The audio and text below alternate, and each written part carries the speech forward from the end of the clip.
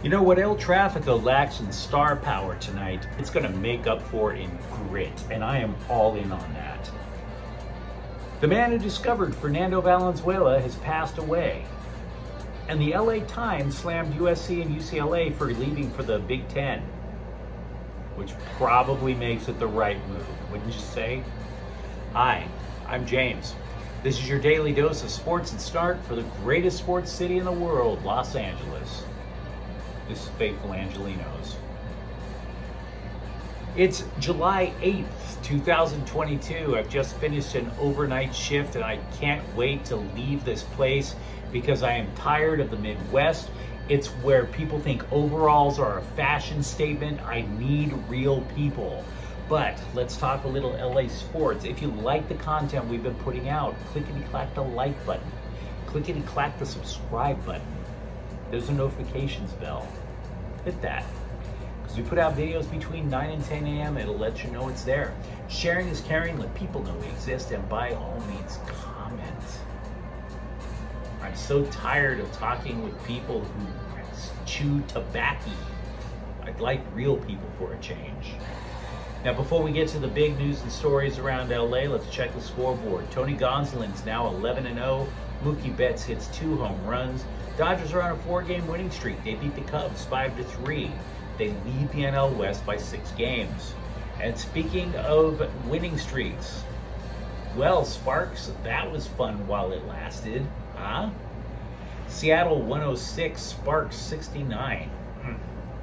And meanwhile, tonight, the Cubs will play the Dodgers again at 7. That's Tyler Anderson. He's 9-1 versus Keegan Thompson, 7-3. And El Trafico, the Galaxy, will face LAFC at Bank of California Stadium. That's 7 o'clock.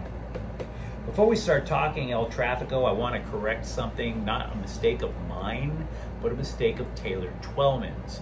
He was saying yesterday, and we reported on it, that the Galaxy was, quote, 100% in on a bidding for Manchester United striker Jesse Lingard. Wrong.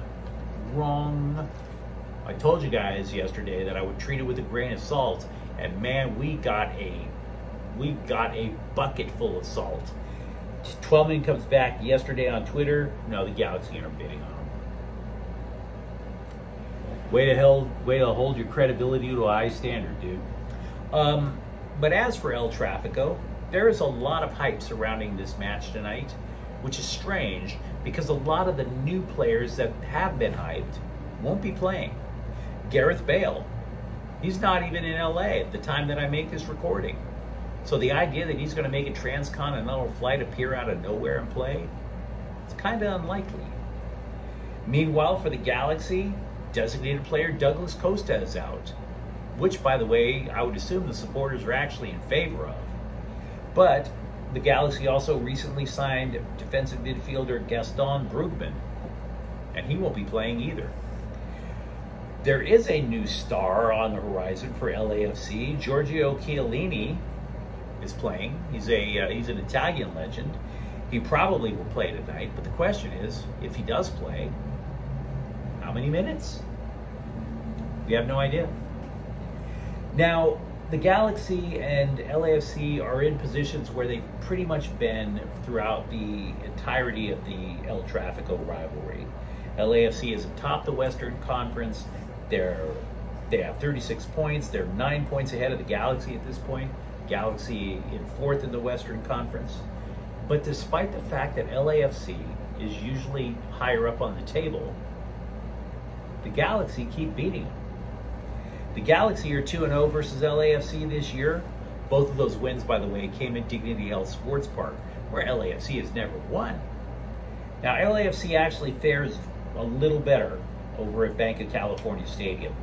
Against the Galaxy, 2 wins, 1 loss, 3 ties out there. So we're going to look at tonight's matchup.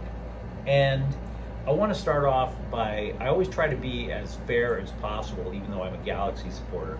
I try to be as fair as possible with LAFC. And honestly, I applaud their grit. I do.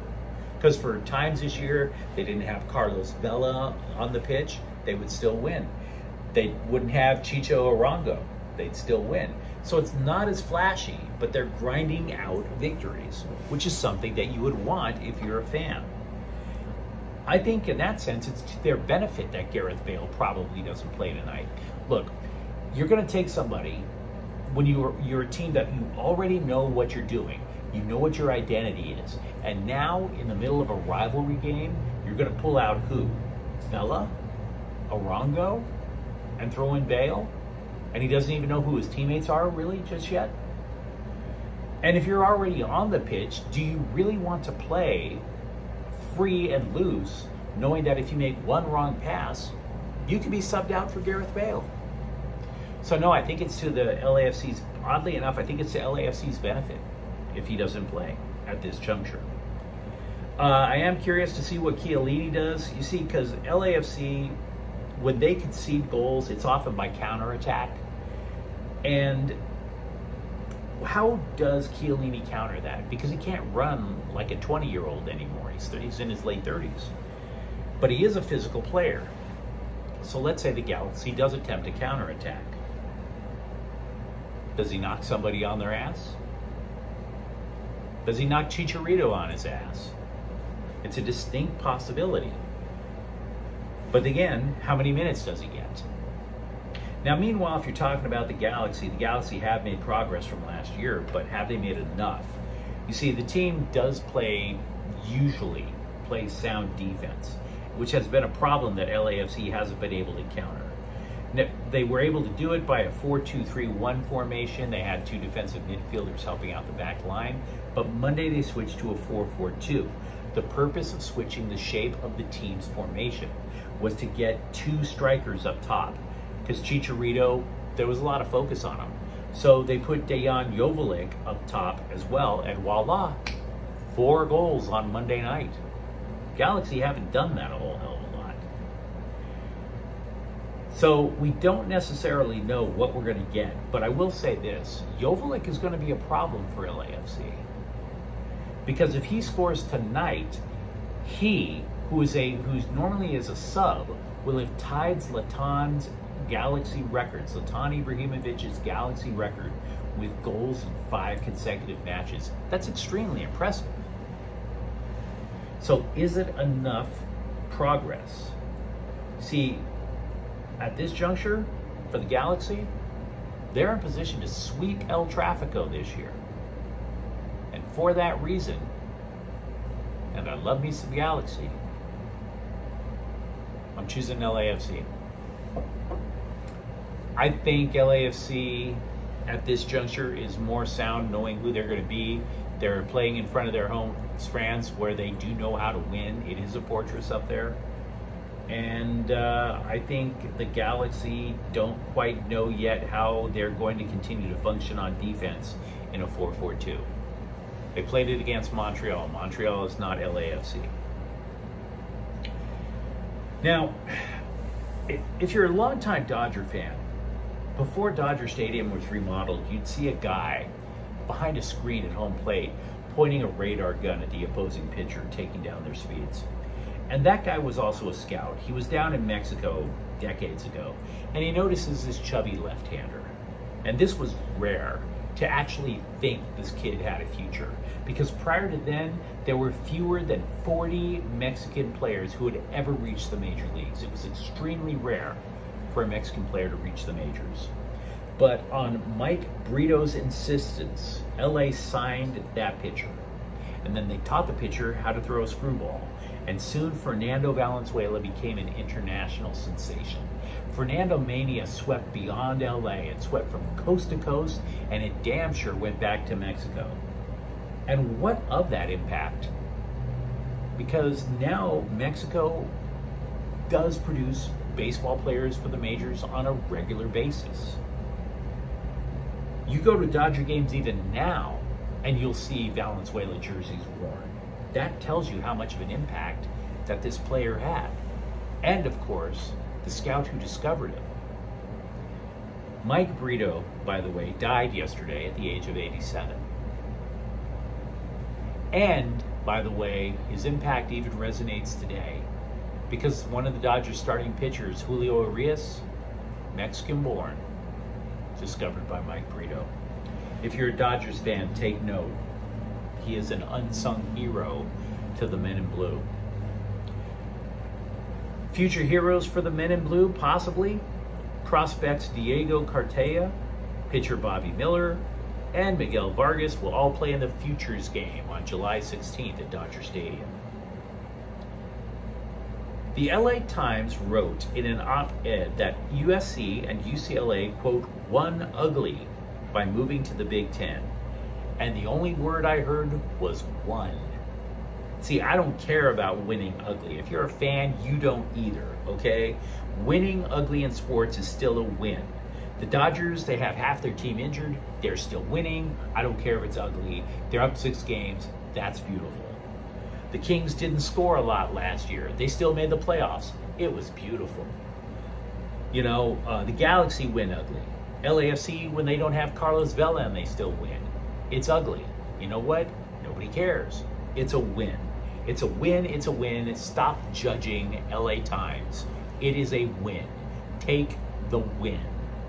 Ugly wins equal beautiful championships. That was a little too serious for the room. I get it. DeMarcus Ware told Sports Illustrated that Von Miller never had an interest in returning to LA. Quote, I'm done with the Rams, bro.